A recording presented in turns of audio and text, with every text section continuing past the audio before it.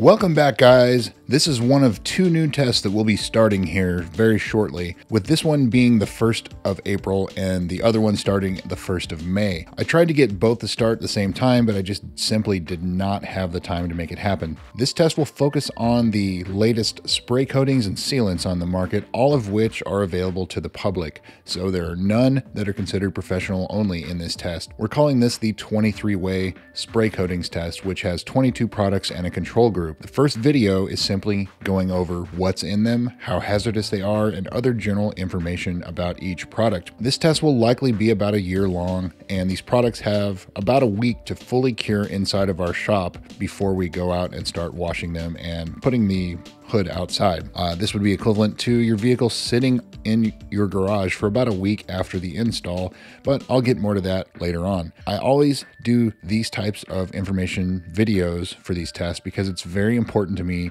what potentially harmful chemicals you're dealing with in these products. Some have none, some have a lot. Manufacturers sometimes like to downplay this for obvious reasons, but fortunately, I'm able to do my research along with getting all of the SDS for them. And if you don't know what that is, that's the safety data sheet. It shows you all of the harmful, if any, chemicals, if they're hazardous to aquatic life, hazardous to animals, hazardous to your airways, and so on. I'm of the opinion that although they're not legally required to disclose the SDS to consumers, that these companies should have these made available to the general public without having to dig for them. Some of these are very buried in their websites, but you are able to get about 2/3 of them, which were made publicly available, while others I had to request via email, and I usually got a response and got the SDS from them the same or the next day. There are a couple others that either refused to send them to me or never responded back to me, and I'll let you know who those were as I go over each of the products in the video. So with that out of the way, let's jump right into it. I have 22 products. This will be sort of a long video.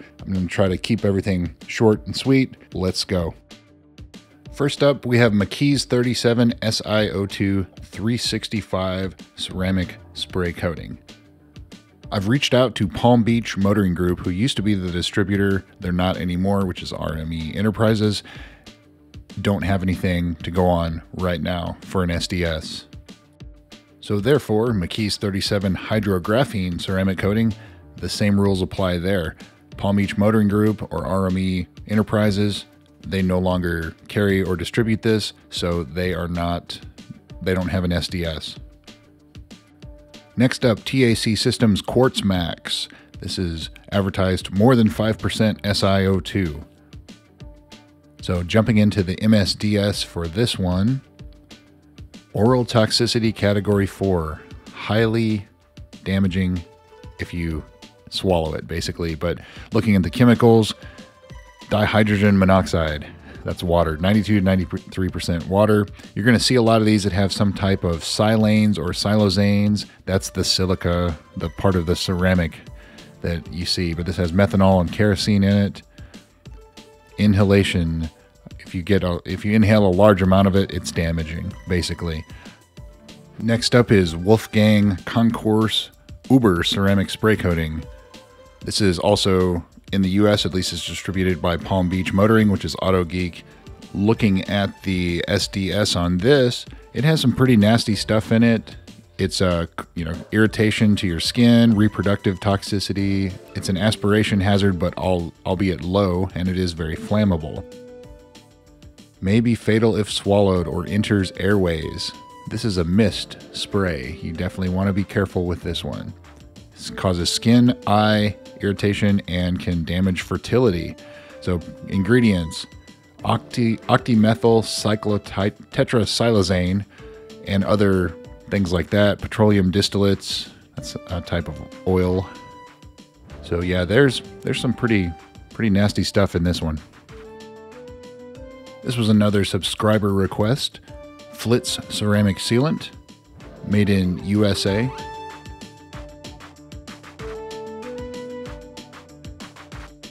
The SDS states that this is not considered hazardous, but it does cause skin irritation, eye irritation. Again, the eye irritation would be, it's a mist, it's going to be in the air, but there is amino-modified polysilicone, siloxane, ethylene glycol, small amount, but that's antifreeze in your car, ethanol, and then primarily water, 90 to 100% water. Shine Armor Graphene. Now this one, I had reached out to them multiple occasions. I finally got a response and they sent me an SDS, but when you look at the SDS, I think it's their original one, which is like the purple color, because when you see on the SDS, it describes what the liquid looks like, if it's colorless, if it's black, if it's purple. Well, this SDS says it's purple, so this is likely not the correct one. However, it's probably very similar with a little amount of graphite in it. So you see right there, it says appearance purple. So that's why I think this is not the right SDS. So we're just going to move on. Next up is White Diamond Coat. Purchased this at Walmart, and this is apparently a fairly large company, so very easy to get the SDS when you go on their website. Everything's disclosed. Schultz Laboratories, very large company. Not considered classified. No hazardous things other than it is toxic to aquatic life, which means you don't want to spill any of this, let it get down your sewers or something like that if you live in the city. Definitely don't want it to get into any bodies of water. Other than that, nothing to really be concerned with this product. Next up is Zephyr Pro 30 Shine Lock Ceramic Spray Coating. That is the company that makes the metal polishing products. Made in USA, Ontario, California.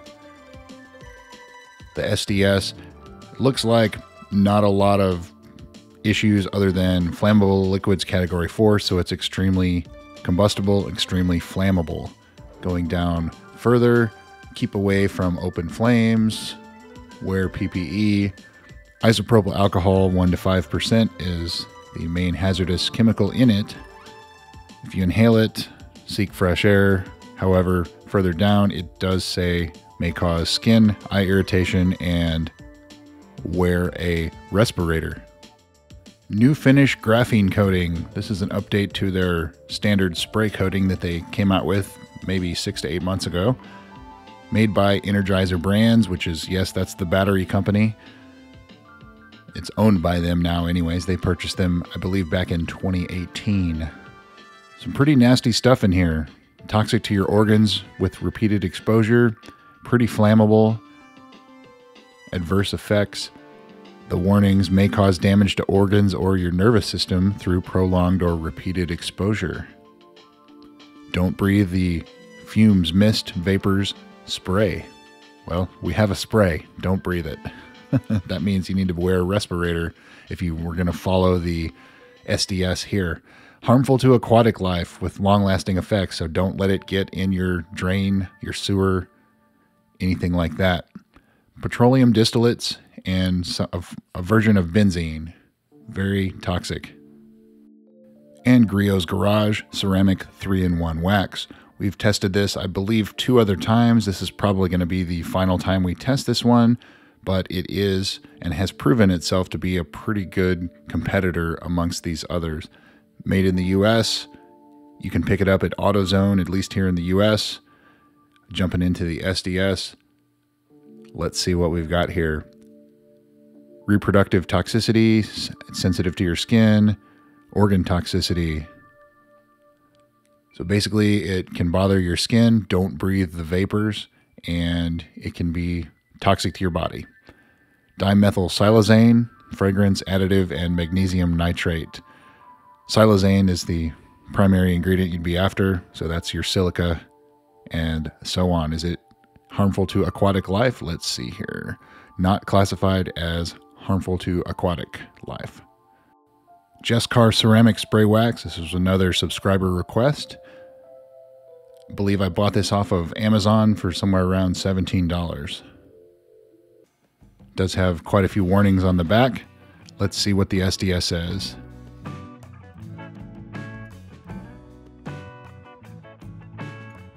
Balance is water, so mostly water, acrylic emulsion, and cristobalite. I don't know what that is, but less than 1% there.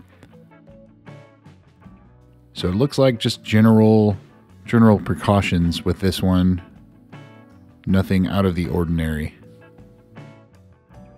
Adams Graphene Ceramic Spray Advanced Spray Coating. This smells like straight jet fuel. It is extremely bothersome, at least to me, as far as like the smell. Like you would get a headache very quickly with this stuff. So looking at the SDS, it irritates your skin, aspiration hazard, which you really don't want in something that is going to be a mist in the air, but it's flammable, combustible, fatal if swallowed, and enters your airways. Causes skin irritation, causes eye damage. So this is some nasty stuff, and you're spraying it in the air.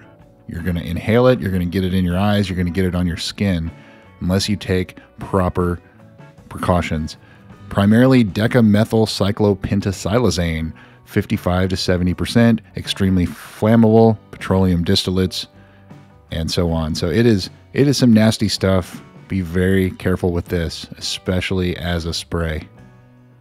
So straight from Adams to Sonax ceramic spray coating, which is sort of the complete other end of the spectrum.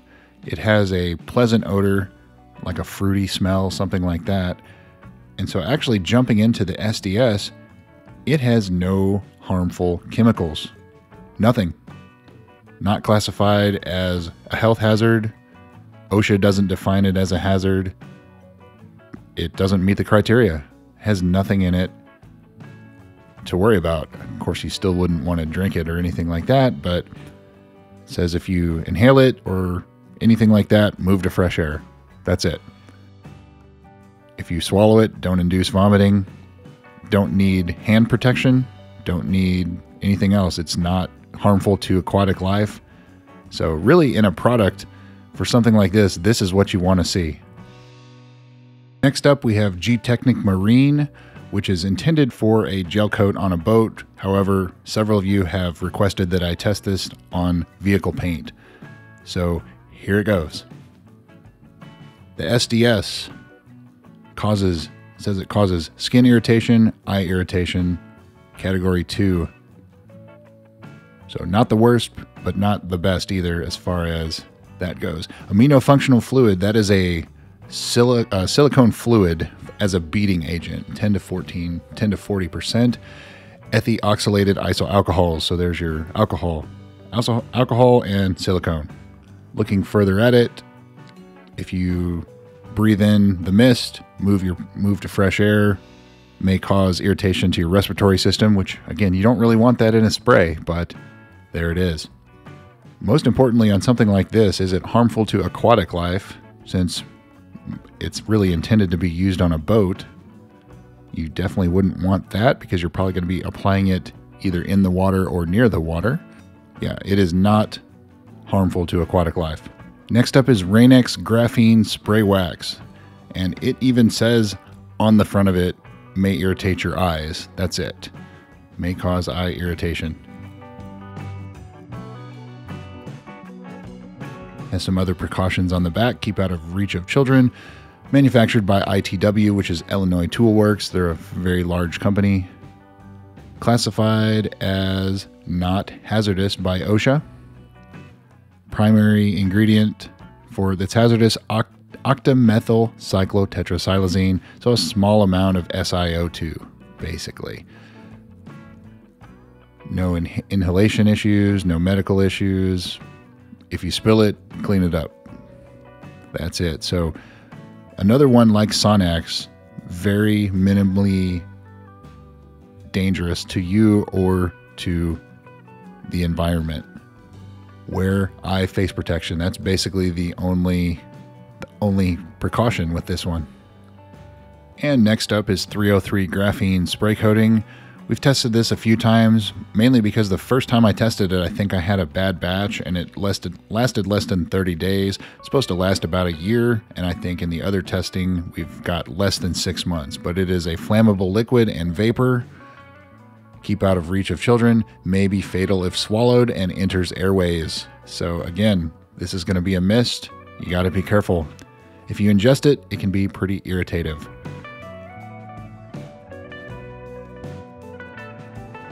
Petroleum distillates, 60 to 75%. So a lot of heavy oils in this one. That's what your beating agent is, instead of SiO2 or something like that.